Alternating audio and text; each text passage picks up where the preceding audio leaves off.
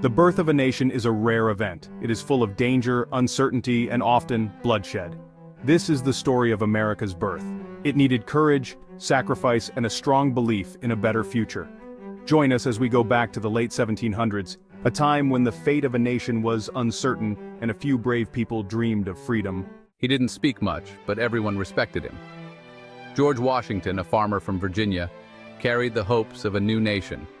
Imagine the pressure as he led the Continental Army, a group of farmers, merchants, and blacksmiths. But Washington, with strong determination, turned them into an army that could fight the British. From the cold winter at Valley Forge to the victory at Yorktown, Washington showed great strength. He was the key leader, guiding the country through the war. In his study, Thomas Jefferson, a man of great intellect and eloquence, pondered deep questions. What is liberty? What rights do we have from our Creator? He wrote words that would start a revolution, words that would be remembered and inspire future generations. The Declaration of Independence, a bold and timeless document, became the call for a nation wanting freedom from tyranny. The wise diplomat Benjamin Franklin. Benjamin Franklin, a printer, scientist, and diplomat, was America's voice to the world. Picture him at the court of Louis XVI, his simple clothes standing out against the luxury of Versailles. Franklin's understanding of people and his belief in America helped him get France's support, a key moment in the Revolution.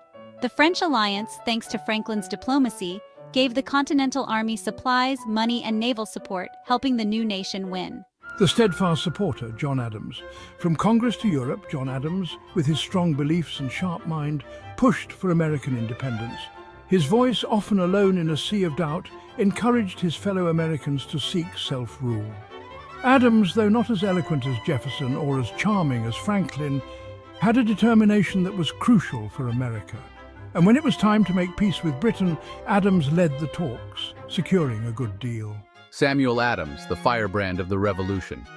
In Boston, Samuel Adams, a skilled propagandist and organizer, turned discontent into a powerful movement.